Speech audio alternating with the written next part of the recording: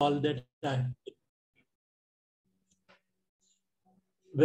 have taken along the Hooghly, and there is so much of pollution going into it. Varanasi is another place, anywhere actually, the way we are polluting the rivers. But the life in the rivers still continues, because they, Ma Ganga. Hooghly is Ma Ganga. So when you say Ma Ganga is very precious and very important, river in the lives of Indians, because this is one river which is, I think, starts from Himalayas, goes right up to the Bay of Bengal. And there are so many major cities and villages and towns on the way. Now, River Ganga, I must say, is still less polluted than many other rivers. But in Calcutta, if you get up early in the morning and go to the Ghats, I mean, it's an amazing experience of that ancient India, the way we used to live, like maybe 200 years or 800 years ago, going to the river, having a holy dip. It may not be a holy dip anymore, but nevertheless, it's very precious. So going to the Ghats every morning, whenever I've been to Calcutta, has been my ritual and the faith people have. Somebody asked me, do you believe in God? I said, he must be there, but I have never met him. So they said, what is your faith? I said, my faith lies in the eyes of the people that I photograph. If they believe in something, how can I say it's not correct? And I have seen that in Mahakumbh Mela, and I see it on the riverfronts, and especially around Ganga, when thousands of people every morning turn up to take a holy dip, or whatever you may say, that they don't have proper bathroom and water supply. So those who can live closer to the rivers, they come to Ma Ganga. And the rites and rituals they perform in everyday life are so precious. For me, these ancient traditions of India are more precious than the modern things which are going on and taking over the spirit of India. So for me, the riverfront has been very special. And in my book on Calcutta, at least one, if not half of it, 35% of it will be along the river. And then comes the evening, and the spirit of Ganga, the way the people return to it, and the evening, the soft light, the magic that begins to happen. The spirit of the people changes. When they come and sit on the Ghats of Ganga, they are not the same people. So that transformation is very precious to record. That after all, this is what matters to them. Sir, thank you so much for that. You have brought about a very important point regarding today's environment and how we treat it, of course. Along those lines, taking into consideration the Ghats in this particular case, what component, in your opinion, should a photograph have such that it can really move people and translate into something more than just a mere photograph? Yeah, precisely. It's the faith and the magic of, when they take a dip, the expression in their eyes, the way they stand around it, and their body language when they enter the waters. It's only the human expression that matters. Or, be it the purity and the spirituality of things or the madness of it. The rest is mediocrity. So, when people get involved in doing things, and especially with a religious or spiritual feeling, it gives you great moments. And then the birds and the animals that are found around that place. I've got a photograph where there are pigeons in the foreground, and then there are people in the water, and a couple of pigeons flying. But if you look at the scale of the pigeons are in the foreground, and the people are little away, and the scale of the people and the pigeon is the same, almost the same size. And a pigeon flying above them is a magical moment. So, this cannot also, please remember that creativity cannot be explained in different situations. It's a matter, you see, the only thing is about creativity that you wait for a magical moment to happen. What is a magical moment?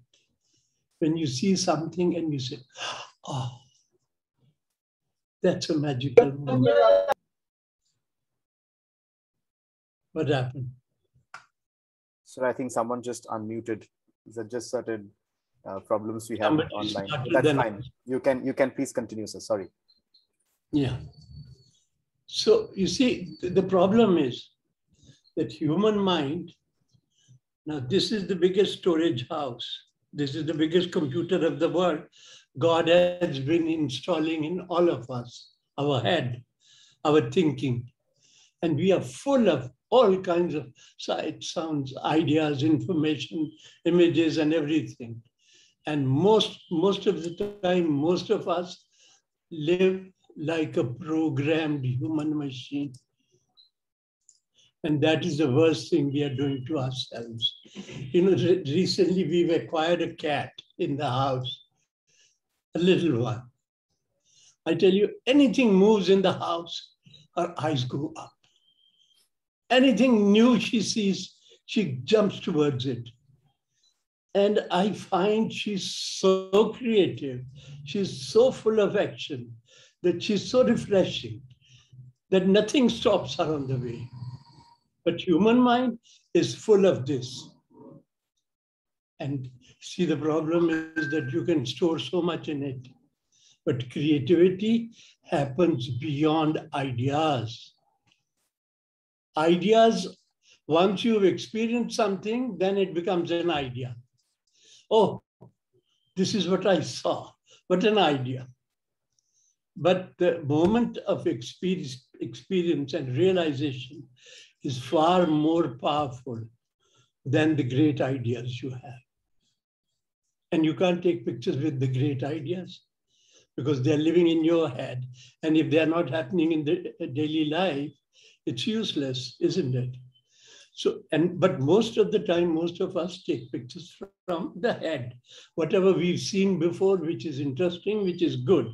And we see similar situations, we say, yes, this is a picture. So the difference is that your eye should be connected to your heart and not to your head, because your heart is you, the throbbing of your heart. Missing a heartbeat is you. And when you miss a heartbeat and you say, oh, these are the moments.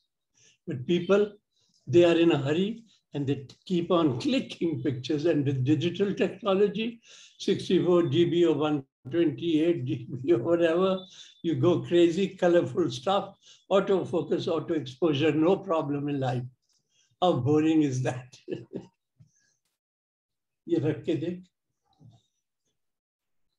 So that is so beautiful. That is such a beautiful way to put it, of course. What you said made me think about how empathy with your subjects is a great part of a photographer's, in my opinion, a photographer's profession, of course. The next question is that we have for you is, in a National Geographic interview, you once said that the photographer's art lies in portraying scenes and moments for their truth. We have seen your works traveling all through India, ranging from Bhopal to your recent publication on Amritsar, a city of remembrance. What is your take when it comes to the photographic interpretation of heritage sites, like the Ghats, as in today's discussion? Is it still a matter of portraying the truth when we are representing desolation? Well, the truth, that life is happening everywhere. And when there is life, there are moments, there are magic moments, there are wasteful moments, there is intensity, there is no intensity, there's magic. The truth, even that is the truth, when there is no magic happening and you are bored and you are lying down on the ghat. So, there is no hard and fast rule about it. But even in those moments, how do you find your expression and your space? Now, two things are very important. One is the right moment, the right feeling that touches your heart. The second is in what kind of space you frame it to make that feeling more relevant. So this keeps happening everywhere. Actually, I have done 3 books on Calcutta already, though I live in Delhi. I can do another 10 books because it's ever challenging. It's ever changing. Calcutta is an amazing city. The next comes Bombay, and then third is Delhi. No, next comes Varanasi, then comes Bombay, then comes Delhi. But as such, for me, the whole world is my canvas. And you see, when you are not programmed for certain ideas and situations, sometimes people ask me, what were you thinking when you took this picture? I said, I have no brains. When I take pictures, I don't have any thinking. They come from the heart. So if your camera's sensor, you remove the sensor and you put your heart behind the camera's sensor, then anywhere in the world, wherever you look, you concentrate, you begin to experience, understand, the magic happens, some kind of magic. It may not be hilarious, it may not be very dramatic, it can be a simple, honest, they say a good picture is worth 1,000 words. For me, it's such a boring thing because 1,000 words can be a lot of noise. There are moments of silence and magic, and rivers provide those kind of moments of silence and magic. See, the thing is, people begin with the ideas. They don't begin with the passion of exploring the world. So if your journey is upside down, then nobody can help you.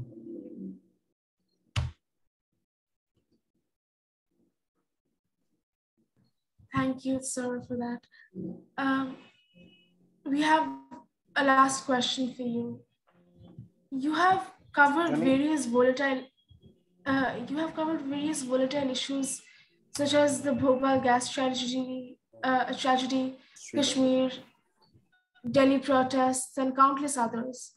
Was there a specific experience that was an eye-opener for you, and you were glad to have been able to tell the story through your photographs? Not going anymore. No, you see, the important thing about any creative person is not going to a big event, to an explosive situation, or to a dramatic situation, because those explosive and dramatic situations give you instantaneously interesting, dramatic pictures.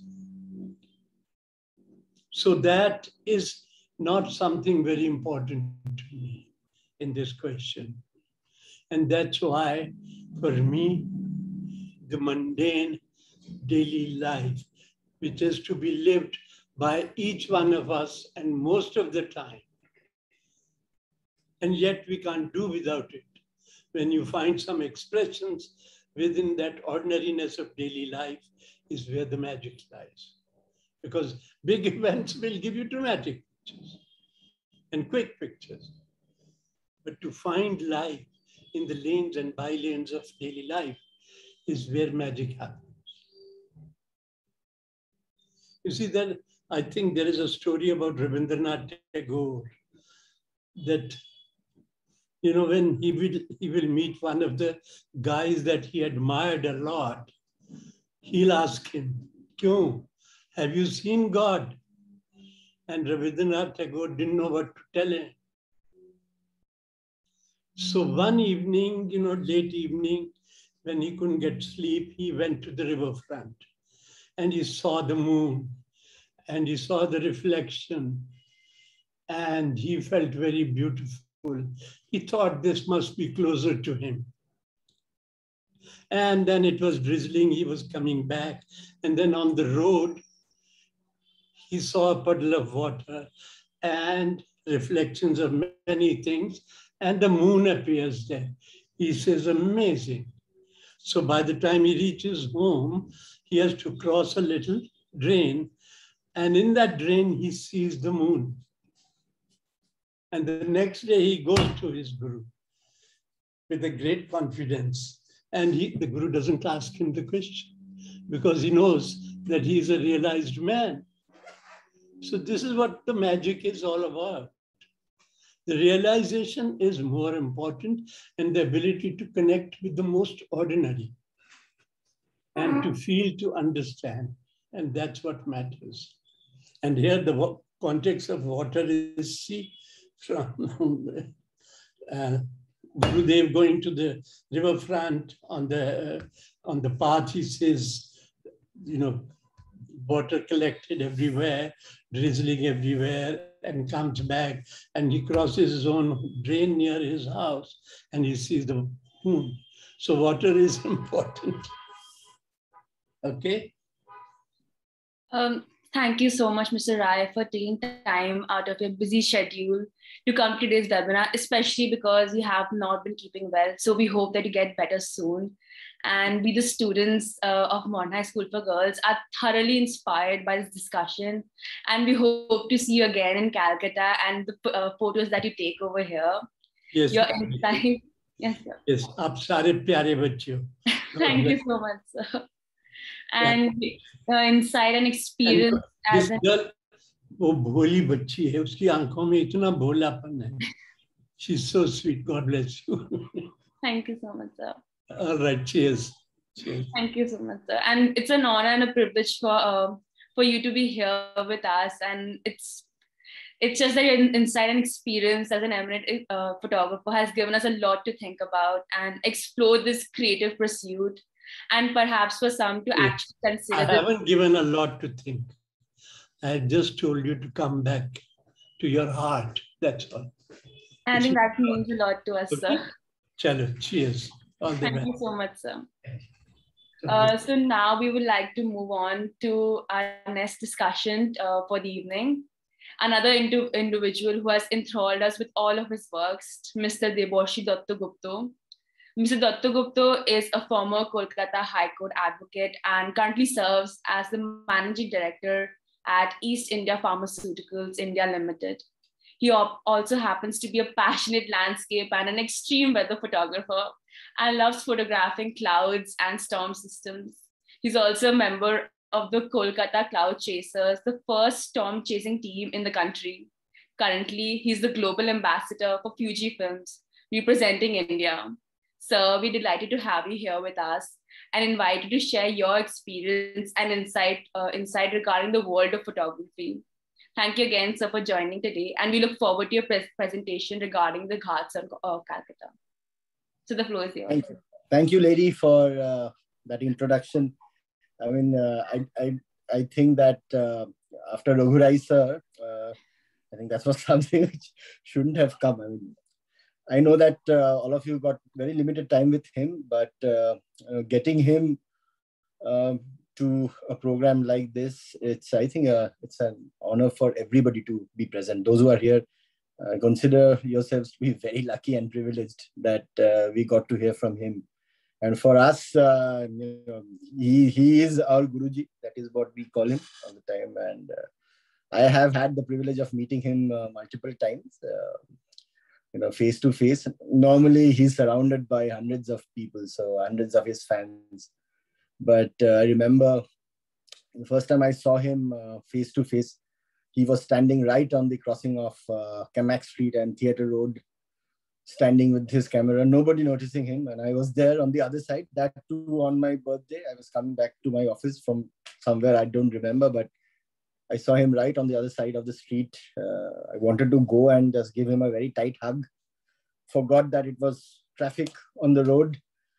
And then I could spend 5 minutes of his time. He was here in Calcutta for his inauguration of his exhibition. It was unbelievable. Anyway, so it's a great opportunity to see him. And of course, we all wish him a very speedy recovery. He's just coming out of fever. So I just hope that when he comes to Kolkata, Shukrit can make an arrangement so that he can go and visit your school and the photography club and the students as well. That would be amazing when he comes to Calcutta, because he loves this city. He keeps on coming back.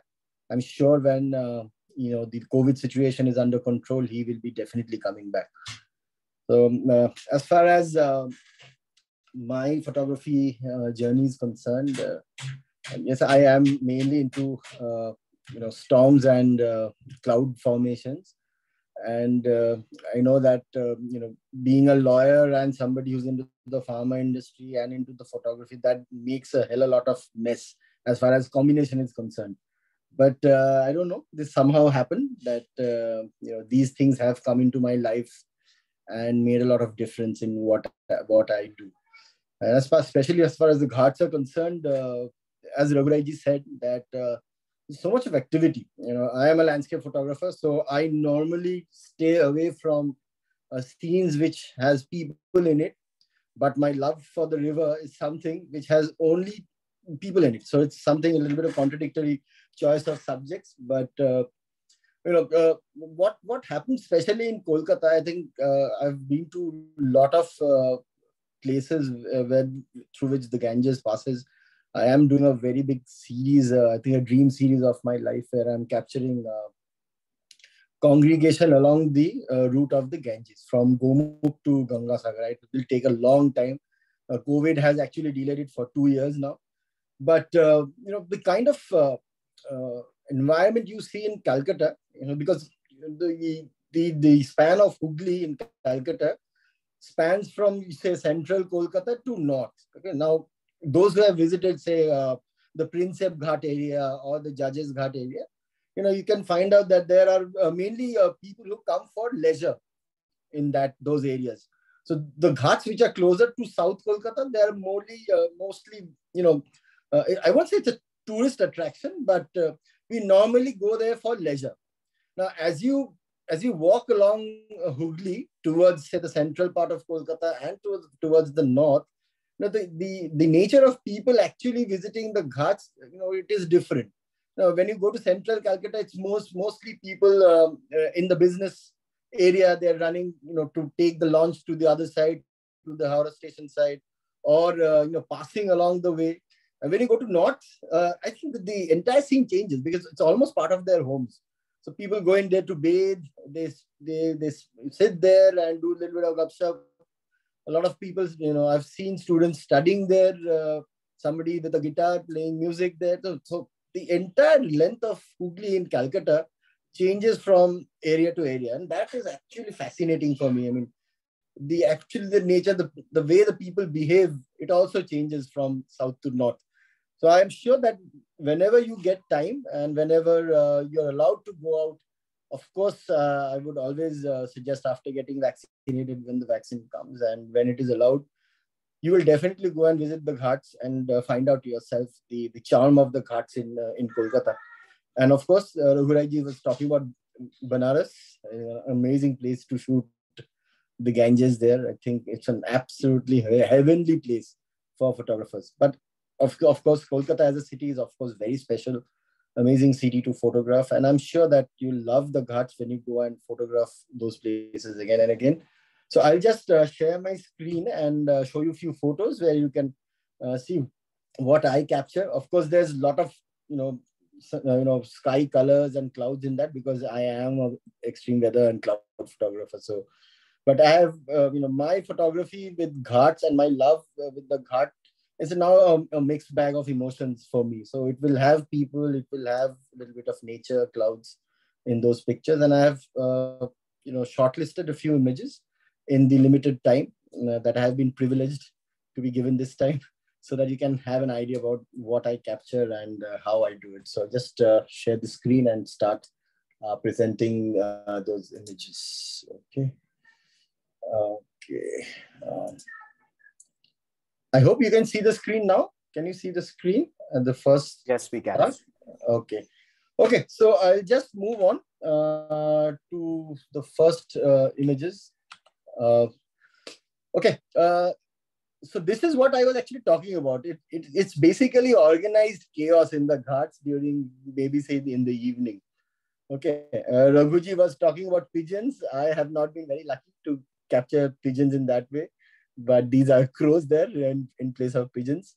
But this is Judges Ghat. It's mostly near to the beginning of the Kolkata Ghats. Amazing thing which I have found. I have been photographing the Ghats for a long time. The Ghats have become much cleaner, much cleaner in the last few years. It actually depends upon the activity of the corporations, the other authorities, those are in charge of maintaining Ghats, and the people at large. I have found that people to be more responsible now, not littering the Ghats in a big way. So that is something which I love and appreciate with people visiting the Ghats, that they now have I think a lot of responsibility to make sure that we preserve the river. Again, as Raghu Rai ji was saying, a lot of pollutants in the river, but again, it's up to us. It's only us we can do it. I mean, we are the best persons to make sure that the Ghats are preserved. And I think photography is a fantastic medium to do it. It's a very powerful medium, actually, to raise awareness among the citizens and the visitors of the city, to make sure that these Ghats are kept spick and span and according to the laws of the state. So this actually happens to be a very favorite image of mine, taken with a very wide angle lens, as this is all the viewers are from the photography club. It was a very wide, very wide lens. It's actually a fisheye lens, but I have corrected the lens profiles on Photoshop to make sure that it's not a fisheye point of view on this image. So it was one of my favorite places to go. Majority of the time I shoot a lot when I come back from office. This is excluding the last 1.5 years. I mean, I have not shot in this area for almost a year now, but I would love to go back and sit there quietly and reflect upon the challenging times that we have faced for 1.5 years. But something which I love. I love the sunset colors, reflections of the clouds on the water, the spread of the crows in the frame. I mean, amazing. It's something which I've always loved to do. Okay, so this was actually taken last week. In fact, last week this was in a place called Kumotuli. I hope you've heard about Kumotuli, where that's the potter's area where the pratimas are made for pujas. Durga Puja now, of course, Kali Puja, pratimas are made, Ganesh Puja pratimas. It's a fantastic part of Calcutta. So much of activity in that area.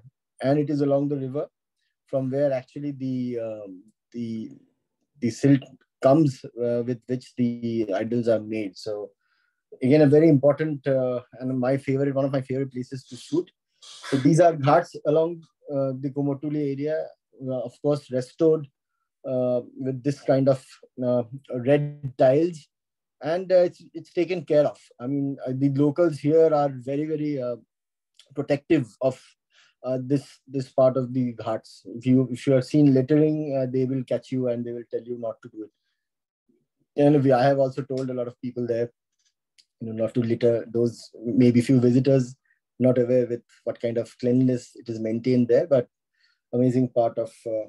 Now, the Ghats gives you a lot of scope to experience emotions. Okay, now as you can see, this the subject in the center he's wearing all white. So I presume that there has been some mishap in his family. And of course, he was a very, very lone, quiet person there on that day. So I think, the Ghats gives you a lot of different emotions that you can experience there. There's joy, there's sadness, there's drama sometimes in the sky.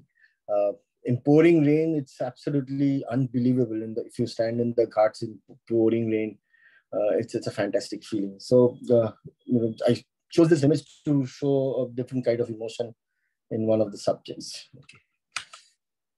Okay, lovely colors. This is something which I love as an extreme weather and cloud photographer.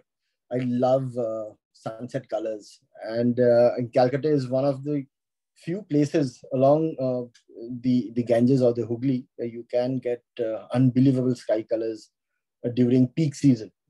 This season, I think we didn't have that much of amazing red tones in the sky, but this was 5-6 years back. This is the Baje Kadamtala Ghat. This is one of the main ghats for immersion, just behind Eden Gardens. So another amazing place to shoot sunsets. And during the monsoons and the peak cloud season, which is around July, August, September, and a little bit of October, the angle of the sun and the sunset is unbelievable. So it's something which I loved. I love wide angle lenses. I love a lot of colors. So this is something, one of my favorite images on the Ghats. And I thought that I would again share this with you. Again, a lot of people in the Ghat doing a lot of activities. There are a lot of, there are a lot of long distance buses that start from very near to this Ghat, just adjacent to this Ghat. So there are people from a lot of different states you can find speaking in a lot of different languages. Mainly from bordering states, Orissa, Jharkhand. An amazing time in the evening where a lot of people are there. Again, right now, considering the situation with COVID, it might not be a very good idea to go in crowded places, but these are images taken a few years back. Okay, now we have always talked about Ghats along the Kolkata side, right? So, but the Ghats on the other side, they're equally interesting.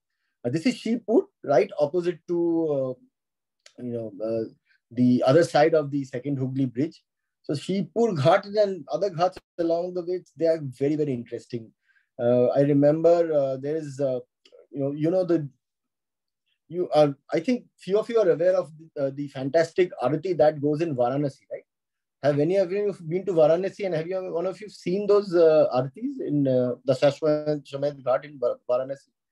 It's absolutely stunning. And they have, yes, Ganga Arati, right, Prantik?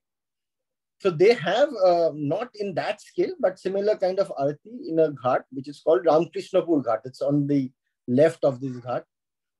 It's amazing. I mean, it's fantastic. I've seen that arati once, and it's beautiful. I am sure that it's not happening right now, but I'm sure that with things becoming a little bit better, as far as COVID is concerned, they will start again. You can have a look. It starts at around 6 o'clock in the evening. Every day, I think it happens every day. So this is on the other side. Again, a lot of most of the kids playing along the river. I was almost knee deep in water on that day. But the other side, they're quite interesting. I'll go to another one. You can see this is again coming back to Baje Kadamtala Ghat.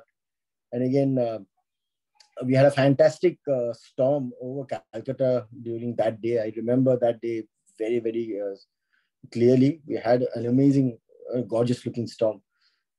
Some of you might think that I've gone crazy, terming storms as gorgeous. I know those are powerful weather phenomena, very destructive, very dangerous, but it gives rise to amazing light storm systems.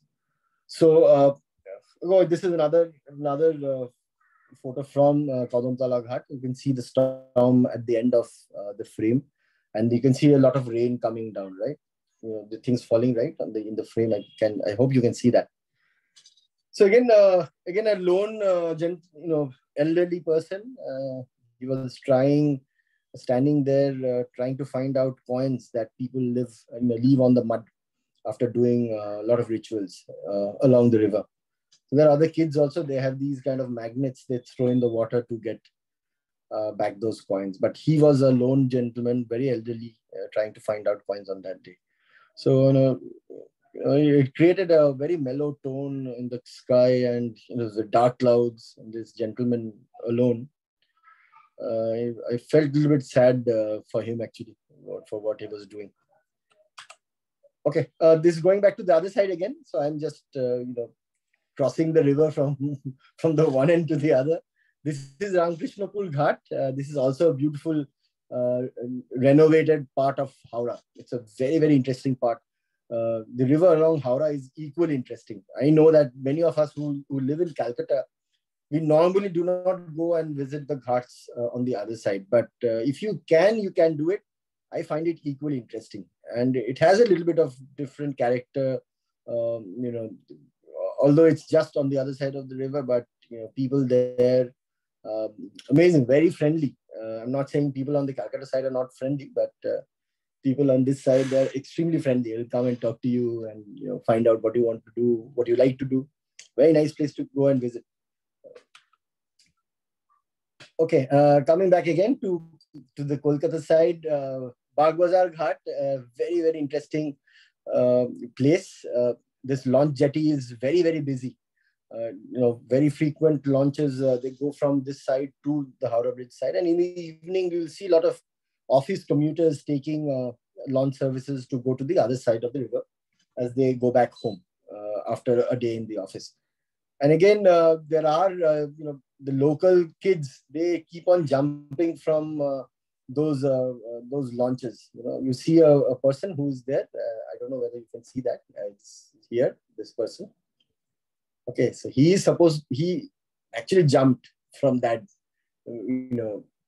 from here to somewhere here. But, they have been doing it for a long time. It's dangerous, but they keep on doing this from time to time. A lot of activity again, a different kind of activity in this frame, where we have one of the commuters and that boy on the top of the steamer. So go back to the next one. Okay, children playing along the ghats, another very, very common sight when you visit the North Calcutta ghats. You can't get this, if you come towards the south, you won't see this, but you'll see a lot of this when you are in North Calcutta Ghat. So you can visit these parts. And again, you see the ghat steps are very clean. This is something which I wanted to highlight in this presentation, that things have changed. I mean, things have, I think, changed for the better. They take care of these ghats, and I think when the kind of awareness comes to people, I think that is best for everybody. So I'm good that there is a lot of awareness between in the locals who live and use the ghats for their everyday chores on this area. So it's good that the locals are aware now. Okay, Maya Ghat, Ma as in Sharoda Ma, her house is just next to this ghat. This is on the right side of Bagh Bazar Ghat. Again, a very, very interesting place to compose images. And as you know, as photographers, we are supposed to tell stories. Maybe as Raghu Rai ji said, not 1,000-word story, but a single story sometimes is much, much powerful than a story that says 1,000 words. So another very, very interesting area to shoot. Again, very clean, very, very clean. They wash these steps every evening. So it's something which is amazing to see. It's good. The kind of awareness is very, very good. Okay, this is Kashi Mitro Ghat, and the person who's standing on those bamboo poles, he's actually fishing there. So, the riverside gives you amazing frames to shoot. You never know what you get. You never know. I mean, somewhere it is a place where you just cannot plan a frame or plan a shoot. You come there, get drenched in those emotions and what is happening in that area, and then you start clicking your images. I mean, it is so fascinating that, having a preconceived idea and coming there to shoot. Actually, I can't do it. I've always had a lot of aspirations that I'll do this or that when I come to the Ghats. But whenever I land and start looking at what is happening, I fully get immersed in those emotions, and I actually forget all the rules. You forget everything. What if you have pre-planned your visit, you'll forget everything. But I think that's the fun of it. I mean, and the thrill of it, that you take what is there at the moment and you keep shooting. Okay, so a lot of activities. I've selected images where there are a lot of activities along the Ghats. So these are, of course, this is the lifeline of the city on both sides. Two cities, absolutely important part of both the cities. So you'll get a lot of interesting frames. And if you walk along this part, there's a strand, a road along the river. If you can, in the future, I hope you will, as part of the club, take a photo. Shukrit can actually help because he's done that many times. When you can start a walk from Prinsep Ghat and end in Mayar Ghat, I mean, that's a long area, but it covers a fantastic band of emotions from one place to the end. It's actually amazing. I've done partly that twice or thrice, but I couldn't make the entire stretch. Okay, even if we do not see, there are a lot of fishermen who depends on the river, even in a city like Kolkata. So this is right on Judges Ghat. They were selling their catch during the evening. So it's not only a photographer's paradise, but it supports so many livelihoods, the river. So you will get to see these also when you visit the Ghats. Okay, again, a lot of different color. If you go to the Ghats in the morning, you will get a different tone of color. In the evening, it is absolutely different. Fantastic, magenta, violet, yellow tones. It's absolutely a photographer's dream. The Ghats along the river. Again, very clean indeed. Very, very clean. You won't find a single litter. Okay, now this is, I think, one of the most interesting places in the city of Kolkata. I hope few of you have gone there. This is one of Asia's largest wholesale flower market that is right beneath the Howrah Bridge. So it is absolutely a fantastic place to visit. During the winter, you get a beautiful light mist, fog to photograph. During summers, very bright light coming from the east. It's absolutely amazing. I mean, if you just stand there, you admire the bridge, you admire what the people are doing. Of course, one of the fewer ghats that they do try to keep it clean, but not that. Or no, when you get into the groove, you don't get the smell. I mean, when you are, as a photographer, sometimes you get into a zone, right? You get, it's almost like you get hypnotized by what is happening in front of you. And then you have to find out and block out the smell. And then you can enjoy a fantastic frame and, capture it. And you can share it with others. Of course, the smell will be there because there are a lot of leaves and flowers involved, apart from other things as well. So the smell, you should make it a part of your experience. Of course, you can't change everything, whatever you like. But anyway, there's another part of Calcutta which I love. The flower market is absolutely unbelievably beautiful. The kind of colors you get to see in the morning. I hope all of you can make it after, India, and Calcutta as a city improves with the COVID situation. Okay, Ahiritola is another ghat in North Calcutta. Children playing. I love this frame because they were absolutely in their own world. They forgot that there was a camera right in front of them. Of course, my camera was a smaller one, not the bigger DSLRs. But they were absolutely in their own world. They didn't even see me. I was right in front of them. So another beautiful ghat, very clean, and a lot of activities with the locals.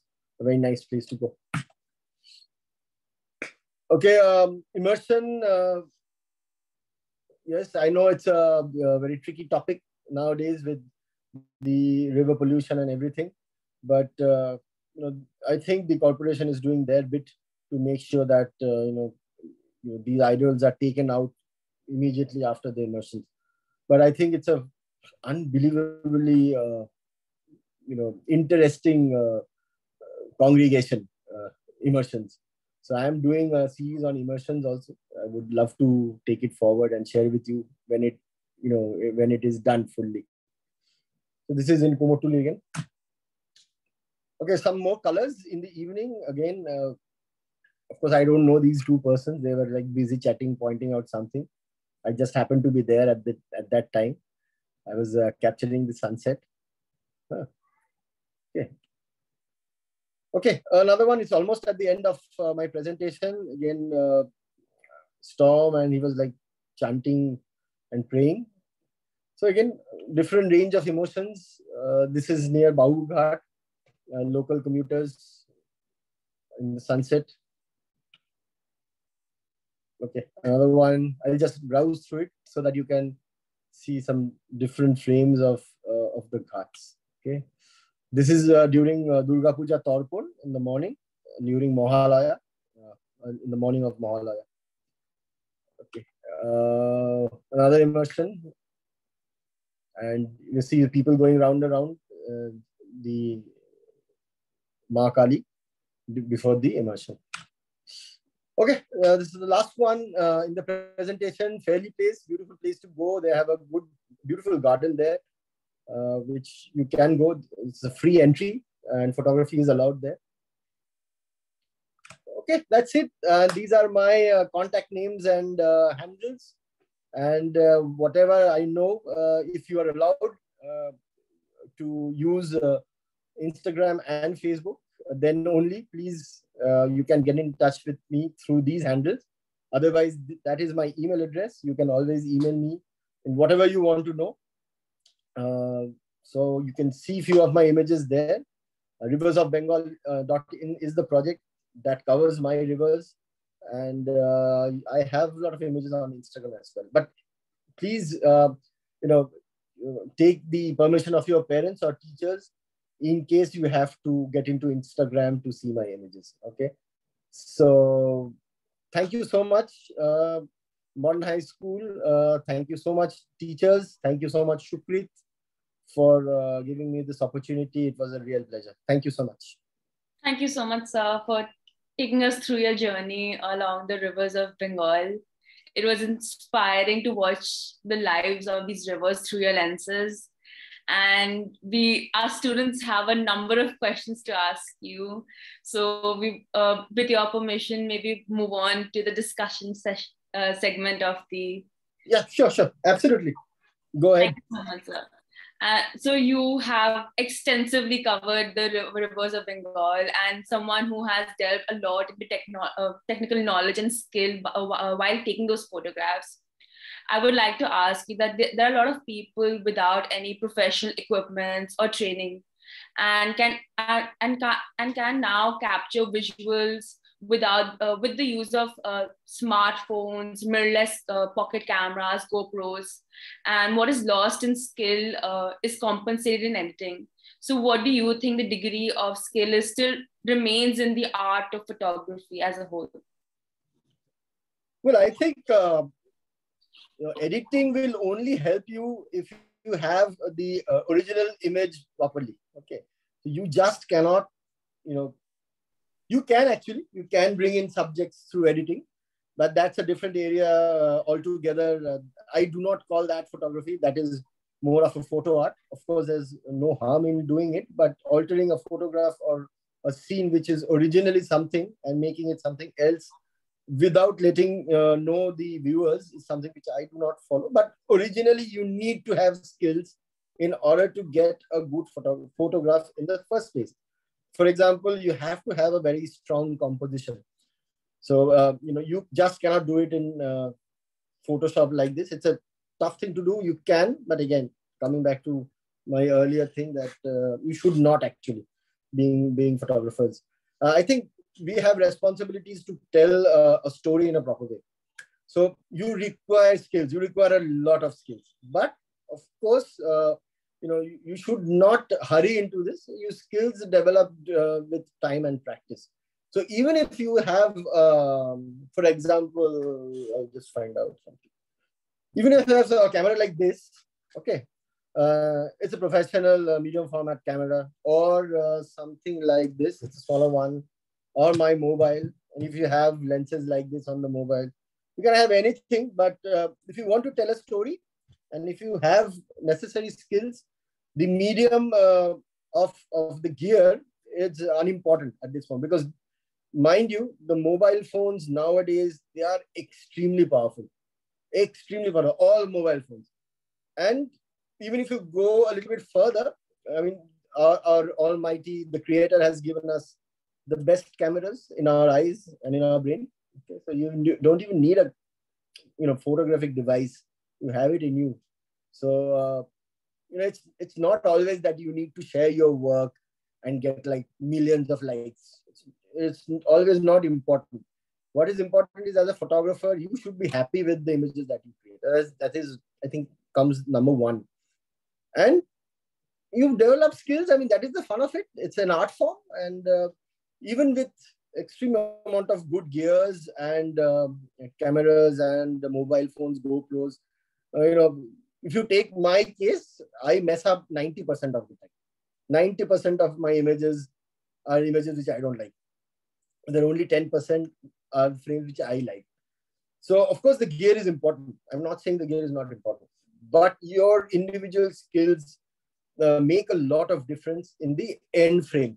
Okay. A story well told, a story well composed, a story well exposed as far as your exposure settings are concerned, and a story nowadays very well edited properly.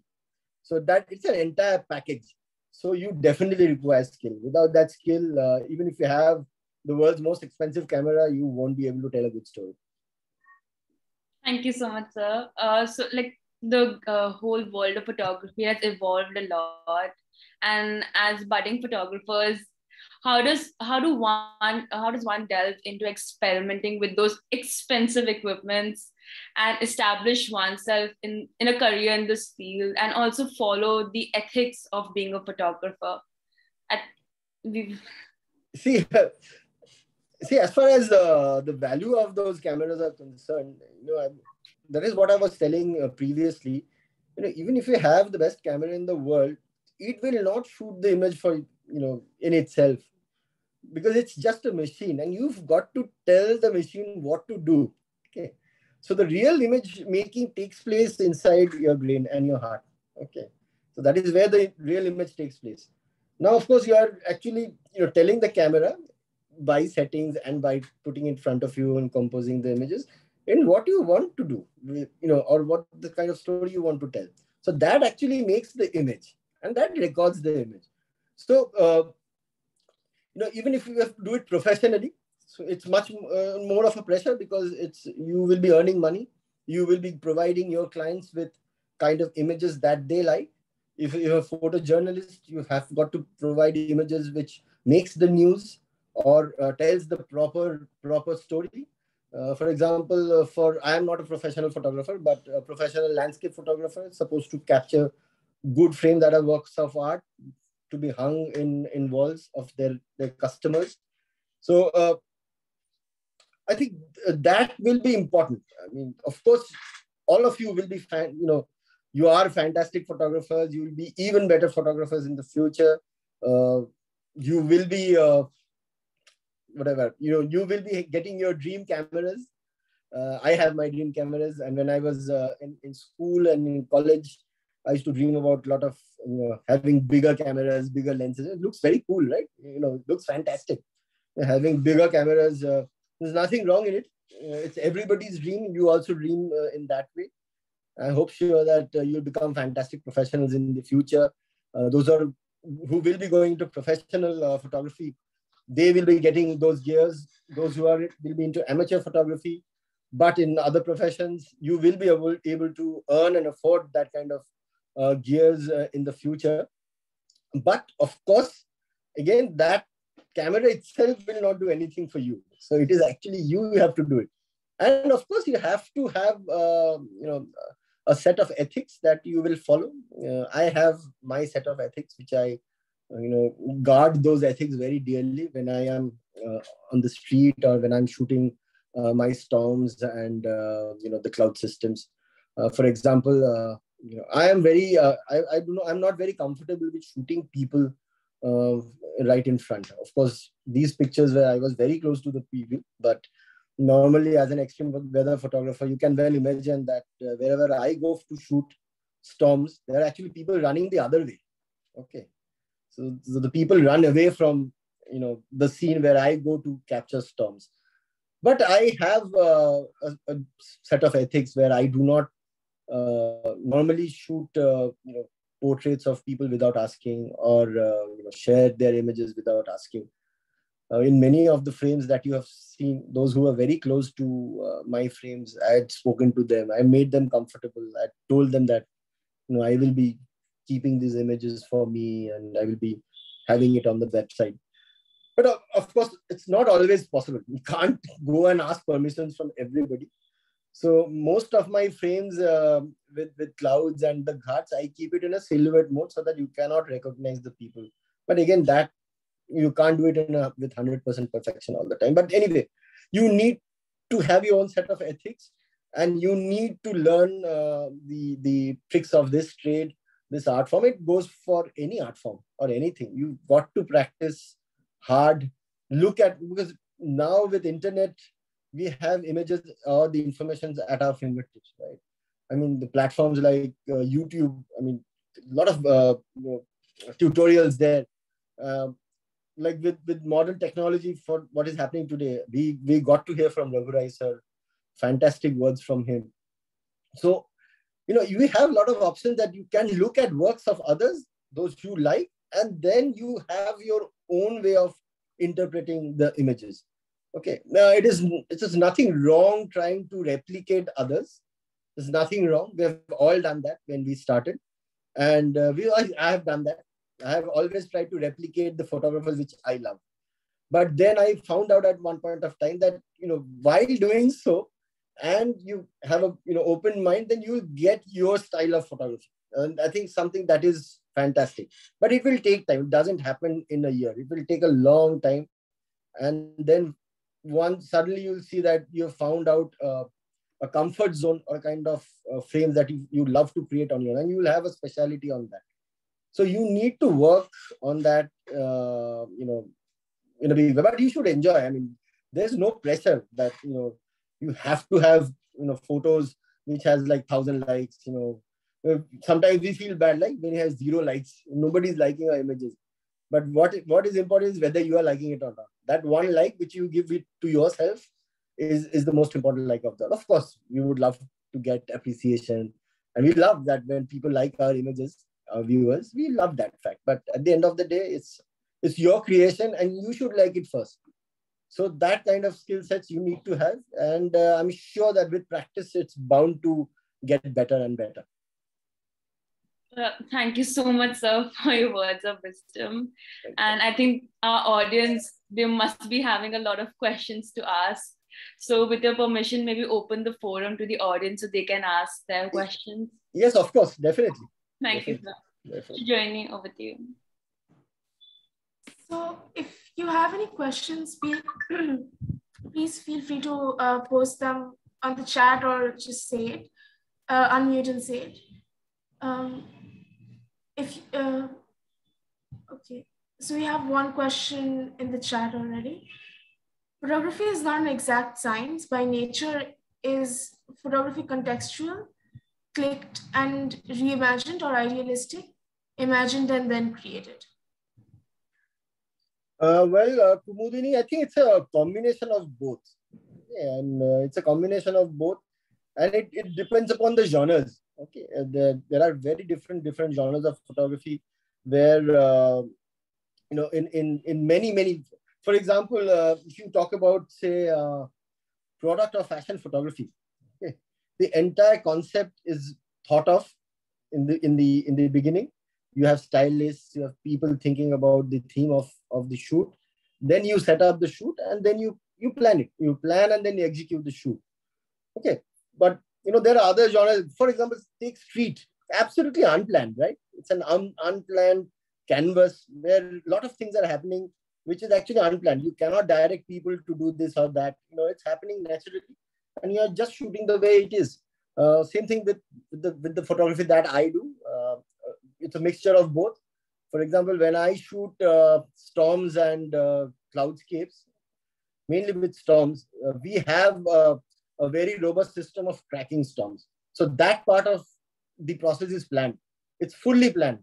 Okay, we know where the storms are coming, where the storm is going, what kind of clouds it is formed. You can get it from apps. It's different apps. It's another thing, entirely different thing. And then when you reach the location where you are in a place to execute or photograph those storms or intercept those storms, that part is, after that, is absolutely unpredictable. You do not know what the storm is going to do right in front of you. Maybe it's lightning, maybe it's a lot of heavy rains, maybe the storm goes somewhere else. So I think it's a mixture of both, and again, genre dependent. There are a lot of instances where it is fully planned. There are a lot of instances where you cannot plan a single second of that shoot. But I mean, that's the fun of it. I mean, I hope this answers your question. Thank you for that. The next question is, what is the difference between photography and videography to the person behind the camera in their ways of visual storytelling? I think I am very, very bad at videos. Okay, but I think the basics are the same. Because both photography and videography, if you take it works with only one medium, right? That is light. So I mean, the light is common. You got to know the nature of good light, and then I mean, the two different ways of telling one story. The motion pictures is a different way of telling stories. Still photographs are a different way of telling stories. You're freezing time in both aspects, but both genres. But I do not think there's a huge amount of difference in photography and videography. As far as the basics are concerned, the basics are absolutely the same. The light will be same for everything. But there are few areas which are different. I mean, the frame rates, shutters are different in videos and stills, a little bit of different. But with videos, I don't think I won't be able to help you a lot, because I'm very bad at videos. I do have my vlogs, but those are only very amateurish vlogs. It's a different area. I am trying to learn a lot of editing with videos and storytelling through videos. That's a very tough place. I mean, I would rather stick to my stills. I mean, it's better for me. One skill takes so much time to acquire. It's by the time you do one, the other just slips away. So anyway, we have questions flooding in at this moment. So the next question is, as a photographer, what are certain editing skills that you would suggest to make presentation of photographs better? And is the art of photography a skill to be shaped for self-expression or for the masses despite the photographer's own style? Okay, I will take the latter part of the question first. Again, it depends upon individuals, right? How you look at it. So, I know it's a very general question, but again, it depends upon how you want to portray the art form. And again, there are a lot of genres and a lot of areas where it is portrayed in a different way. I know it's a very, very big general question. I don't think I'm in a position. I've got to learn a lot to answer that part of the question. But the first part of the question, editing skills, of course, it is required. And if you go back to the original film photographs, I do not know whether you have handled film before. Film used to be developed in a lab, okay, in a dark room. Okay. Now, the same thing you do with an image in Photoshop or Lightroom, okay, in the computer. The processes are almost the same. There you used to have chemicals, and it was a specific process laid down in the guidebooks. And with editing in computer also, it is same and equally important. And I would say that, if you are creating one frame, 50% is shooting that frame with the kind of composition, good exposure, and the other 50% is editing. It is that important. It's almost 50-50 nowadays. Very, very important. You need to have good editing skills. Do not over edit. Over editing is not right. But I would suggest that at some point of time, you should over edit your images. Otherwise, you won't know where to draw the line. Okay, I have done pathetic editing in many of my images. And I've just gone back after doing. I have oversaturated my images. I've made sky even more darker blue sometimes.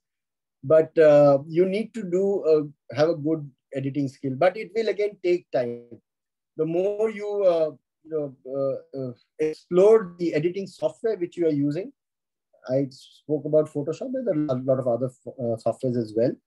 Even in your phone, I don't know whether you can use Snapseed. It's a fantastic editing software. It has so much of controls. Even a small, in your Instagram app, you can also have a little bit of editing. But the more you get into better storytelling, I think you should move into better editing software, and it takes time. But it is very important. It is very important. As important as creating the image. Of course, as Raghu sir says, photographs capture the truth of the moment, and editing just enhances the photograph into more of the moment, I guess. I mean, actually, in all digital cameras, the photos that you see on your phone and the back of a digital camera screen, it's actually edited. It goes through a software and then you can see that image. So it's already edited, even before you know it. So that's the truth. I mean, you will find out people saying, oh, you edit images. No, that's not right. That's not the true representation of that frame. No, it's absolutely wrong. I mean, it's always edited, but don't over edit, or don't manipulate, or I should say. So editing, though, it's always there. It's natural in the video camera itself. It goes through a software before which you can't see the image. So it's there. I mean, in landscape photography, how much does editing play a role?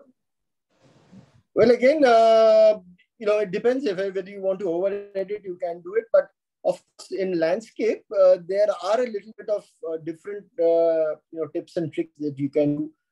We as landscape photographers, we use a lot of filters which we fix in front of the camera. Okay, we call it the neutral density filter is there. The big stopper is there.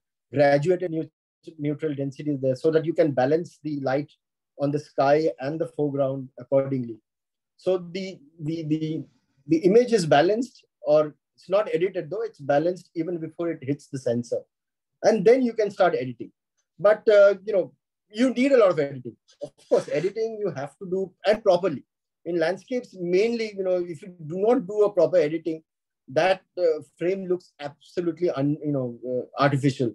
So it doesn't make any sense to me. So, but you need a good amount of editing, but not over editing. But again, it's to balance the frame as you saw it.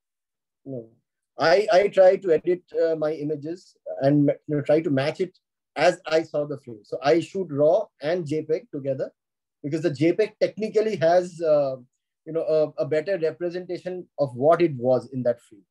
As you know, the RAW file has the raw data of the actual image captured. It's almost a flatter file form, but it has a lot of information inside.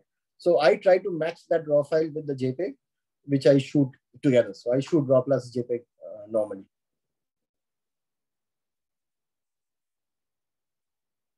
Thank you for that insight. The next question from Musri is, your photographs revolve around this theme of nature conservation. Could you give us an insight into what this really means, and how, as amateur photographers, we can go into that direction? How is the art driven towards creating social awareness and change? Okay, that's a very good question, actually. I mean, all the questions were fantastic, but this is also a very, very important thing that I personally try to do. But it's not that I've always thought about that in the beginning. This thought came, of course, many years back. But when I was thinking that, what can I do with the photographs I create, or the kind of experiences that I'm getting. And as you know, you heard that in the intro that our team, the Kolkata Cloud Chasers, we have decided to make people aware with a lot of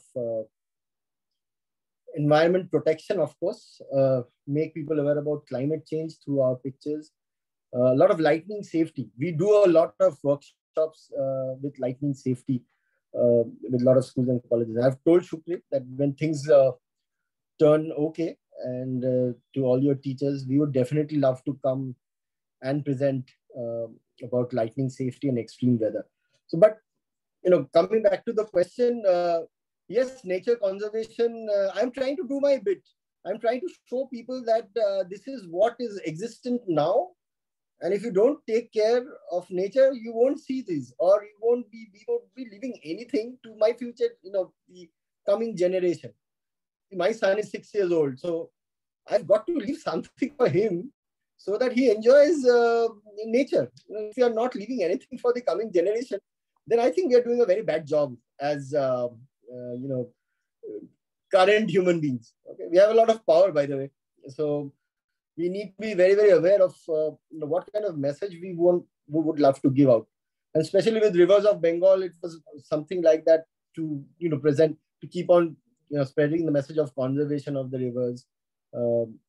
Especially with my cloud images of storms, that is what I keep on telling people, that storms are getting violent every year, and the environment or the climate shift has got a lot to do with that. So if you do not want to see these kind of events, so make sure that we follow the right path to make things better. There's still time, but I do not know what's the tipping point of the point of no return. But I'm always an optimist.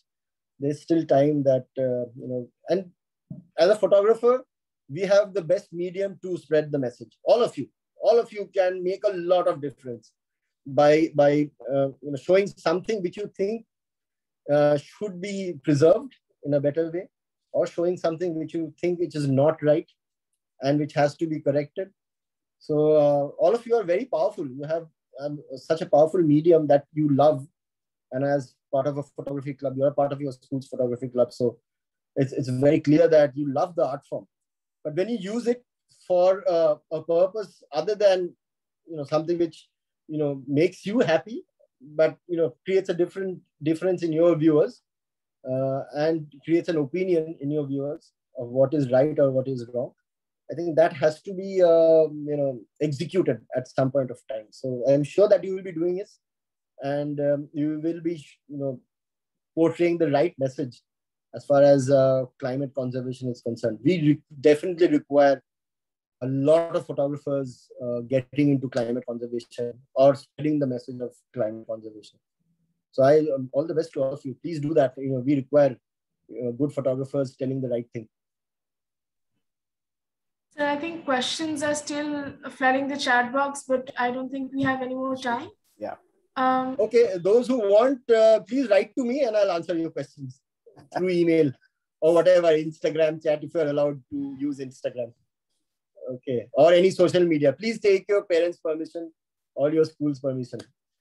I mean, I'm very, very particular about this, the way we use social media. Please take your permission of your parents or your teachers. Thank you so much. It was a pleasure. Thank you so much, sir. I think it's very generous of you to actually answer the question even after the seminar.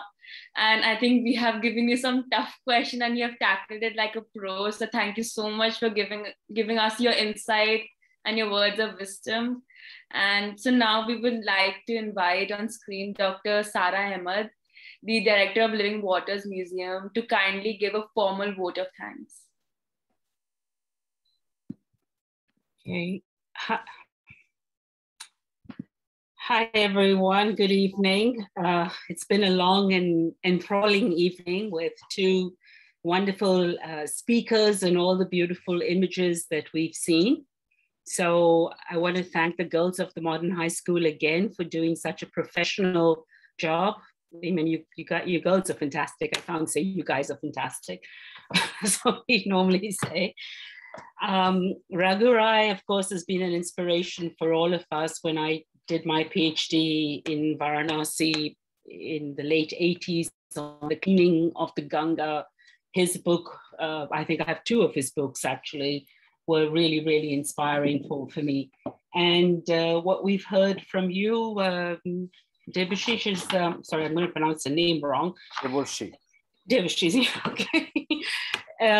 Just very, very practical tips as well, I think, on issues of consent, on ethics, on working with extreme events, climate change, water, those kind of issues are very important to the work that we at Living Waters Museum do in terms of working with young people to visualize stories around water heritage, built, cultural, natural. I think it would be great once things have eased up a bit in Calcutta if you can do some of these hands-on workshops or the walks with the students, particularly around the exhibition that Sukhrit you're planning in December. Maybe nice to think of an event of that sort around that. I mean, for me personally, when you go sightseeing and nowadays, no one's actually looking at a thing. Everyone is looking at things through the lens of their cell phone, basically. At the India Art Festival in Delhi, I think when I was visiting the Pantheon in Italy, everywhere, it's just that cell phone and the camera. And sometimes I think it can be overwhelmingly irritating that people are not enjoying the beauty of the site, but just clicking, as you were saying earlier, you know, hundreds of pictures and just wanting to capture the moment, but not emotionally connect with that. So there's an extreme of that. And I think what you also said about how we picture what we picture, and there were some very interesting questions coming to you about, you know, what is the responsibility of a photographer when he or she sees agony and pain.